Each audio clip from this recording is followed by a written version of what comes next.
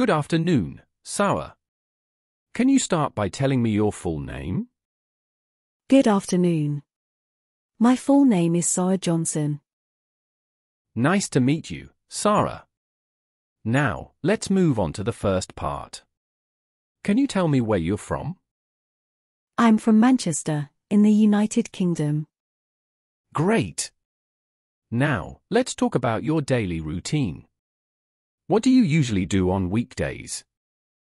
Well, on weekdays, I get up early at around 7 a.m., have breakfast, and then I go to work. I work in an office as a receptionist. After work, I usually go to the gym or meet friends for dinner. That sounds like a busy day. Now, let's discuss your preferences. What kind of music do you like? I enjoy listening to pop music, especially songs with catchy tunes. I find it relaxing after a busy day. That's interesting. Now, let's talk about something more serious. In your opinion, what are the advantages of learning a second language? I think learning a second language opens up opportunities to connect with people from different cultures.